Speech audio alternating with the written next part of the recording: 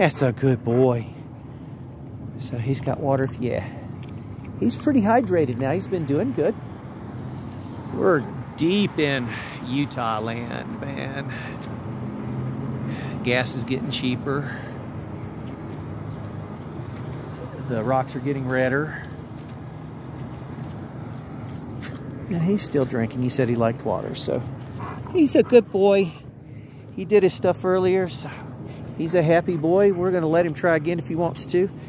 He found him a chicken bone earlier, and he apparently knew he wasn't supposed to have it because it's just like that stuff. No, boo-boo, come on.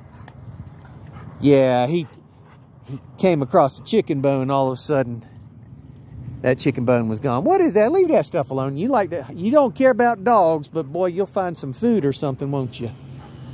So that's what I have to be careful with this guy.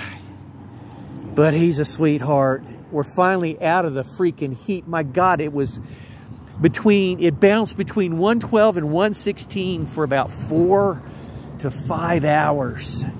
And it was above 106 to 108 for even longer than that. It was freaking insane.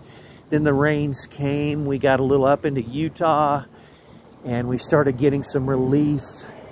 And it's actually 82 degrees now. Look at the striping on the rocks. It's fascinating to me. That's got to be some kind of sedimentary kind of thing going on there.